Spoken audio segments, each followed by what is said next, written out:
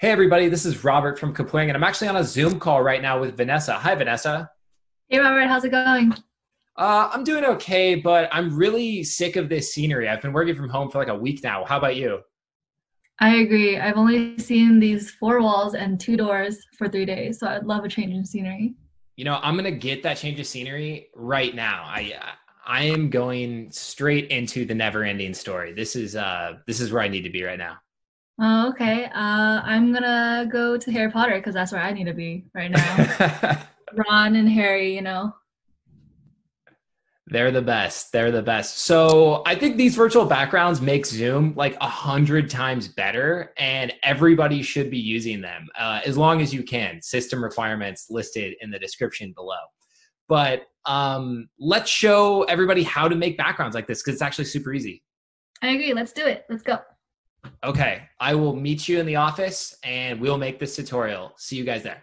So let's make a Zoom virtual background. Now you have a few options here. You can either use a video, that can be an MP4 file, or you can use an image as your virtual background. I really like the videos because it's cool to have something engaging and moving behind my head. So I'm gonna go with a video today. Now you're gonna wanna make sure you stick to a 16:9 aspect ratio. That'll make your video or your photo fit about as you'd expect in the frame, and your head will be in a spot that you expect, and things will just kind of look more normal. So we're gonna go for 16:9. Now I have a clip off of YouTube I wanna use, and it's a sketch from this anime called Haikyuu. So I'm gonna go here and grab the URL for this video, and then I'm gonna go back to the Kapwing studio and just paste it right in. Now Kapwing will pull that YouTube video into the editor here. So we'll change it up here to 16:9 on the right side of the screen in that toolbar. And now it's gonna be perfect for our background. So now I just need to trim this video down to the scene I wanna use for my virtual background, and we're all set. So I will grab the trimmer here and I will go to just this first scene. He hits the volleyball over and he misses the water bottle. Let's see. Okay. Perfect. So that's exactly what I want for my virtual background. So I'm going to click done. Now it's trimmed down to a 6-second clip. Now this is a really fast background. It's just 6 seconds, but I've tested up to a 10-minute video as my virtual background before, and it worked perfectly. So I'm not entirely sure what the maximum is on time for a video, but it seems like it goes pretty high. So now that I've got my clip here and I've got everything I want and it's the right length, I'll just click publish. And Kapwing's gonna go ahead and grab that video off of YouTube and trim it down for us. I'll jump ahead to when this is done.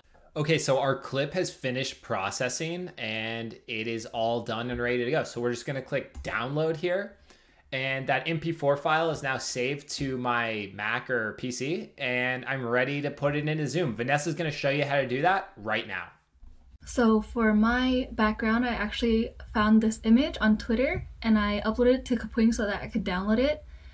So once I finish processing my image, I'm just gonna click download here. And once I have my image, I'm actually gonna go to Zoom and then I'll start a new meeting. And there. So how you add your virtual background is that you just go here to this caret next to video and you click choose virtual background. So I have to upload my background first. And I think it's this one. And once I've uploaded my background, there I am. Super easy, super simple.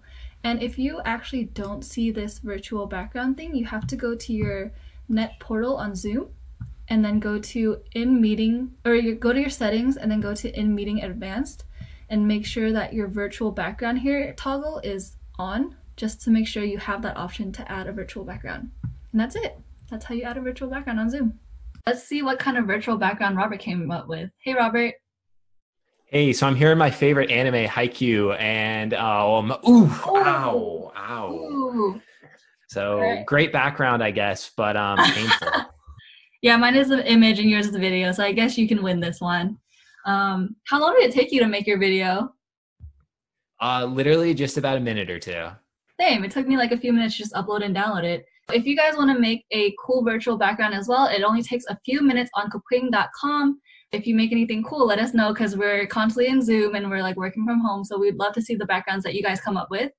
Comment down below, share it on Instagram and tag us. Make sure you tag us at Kapwing app. And we have a bunch of digital tutorials coming up soon. So yeah, stay tuned. This has been Vanessa. And I'm Robert. Thanks so much.